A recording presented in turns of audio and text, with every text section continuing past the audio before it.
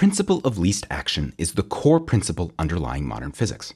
In everything from classical mechanics to electromagnetism to general relativity, the principle of least action explains why physical systems behave the way that they do.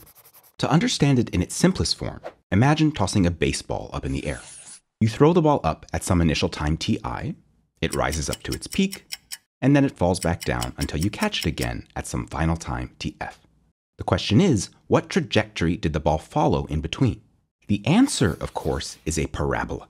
But how exactly is that one path singled out of all the conceivable trajectories that could have connected this starting point to this ending point? That's what the principle of least action explains. To each possible path, we assign a number called its action, s.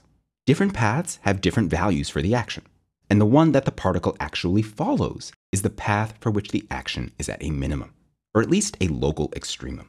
And we can find it in the same way that you would find the minimum of an ordinary function f of x.